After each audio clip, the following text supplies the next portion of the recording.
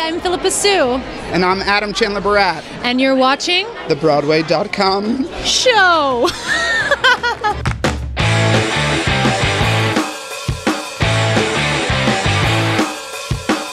Welcome to the Broadway.com show, your weekly roundup of all the awesome theater scoop to keep you in the know. Or as we like to think of it, the people losing sleep over the Best Original Song category on their office Oscar pool ballots. Lin-Manuel Miranda or Pascal Paul? Pascal Paul or Lin-Manuel Miranda? Do I have to choose? Let's get started with the news. What's the buzz, Beth? Michael Urie is set to star in a renamed and retooled revival of Harvey Fierstein's landmark play, Torch Song Trilogy, off-Broadway. Featuring a newly edited text, the 35th anniversary production will be directed by Moises Kaufman and will now simply be called Torch Song. Urie is taking on the role of downtown drag queen Arnold Beckoff, who longs for love, commitment, and family, as well as respect from his mother. Fierstein himself created and played the role on Broadway in 1982, winning Tony Awards for Best Play and Best Actor. Look for Torch Song to begin performances at Second Stage on September 18th. Get ready to welcome some fabulous stars to Broadway. J. Harrison Ghee will become the 6th actor to strap on the heels of Lola in the Tony-winning musical Kinky Boots at the Al Hirschfeld Theater. The newcomer, who's been playing the fabulous role on the show's national tour, will replace Todrick Hall on March 6th. Meanwhile, a Chicago icon has booked another run at the Ambassador Theater. Two-time Tony Award nominee Charlotte Demois is back as Roxy Hart, a role she's played countless times in the past, replacing Spice Girl Mel B on February 20th. Demois has been seen on Broadway in shows like A Course Line, Jerome Robbins' Broadway, Damn Yankees, Contact, Company, Sweet Charity, and Pippin, and is a razzle-dazzle Roxy. Trust me, if you've never seen her do the role, book your tickets now. We're currently dreaming of those summer nights at Central Park's Delacorte Theatre, to be precise.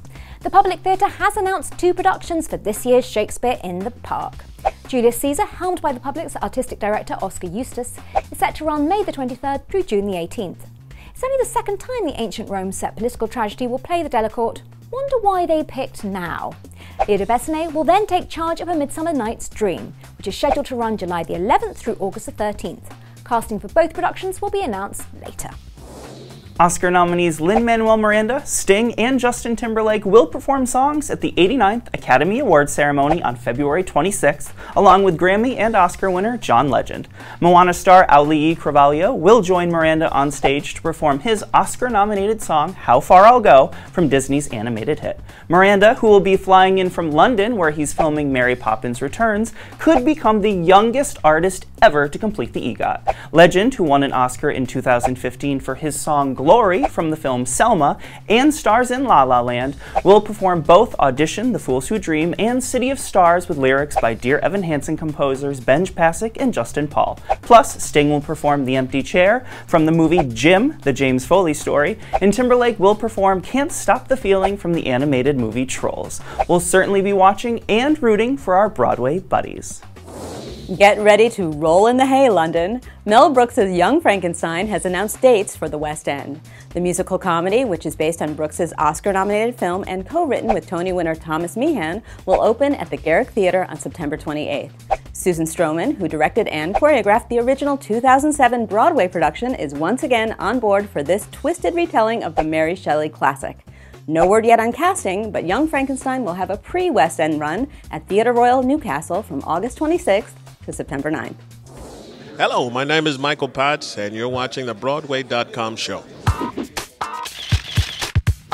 With Sunset Boulevard back on the boards, Andrew Lloyd Webber is making history all over again.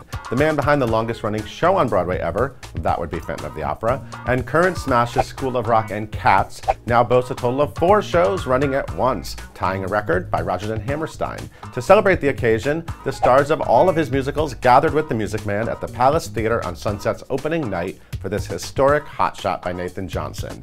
Congrats to the great Lord Lloyd Webber.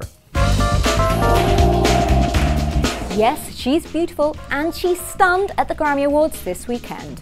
Cynthia Erivo and the cast of the Tony-winning revival of The Colour Purple took home the big prize for Best Musical Theatre Album on February the 12th. Erivo later broke audiences' hearts alongside John Legend with a rendition of the Beach Boys classic God Only Knows during the In Memoriam segment. For winning a Grammy to go along with your Tony, wowing that tough music crowd, and owning the red carpet with your style and grace, Cynthia Erivo, you are our star of the week. Thank you for watching the Broadway.com show. We leave you with a sneak peek of the new musical Amelie, starring Hamilton Tony nominee Philippa Sue and Adam Chandler Barat. See you next week. Safe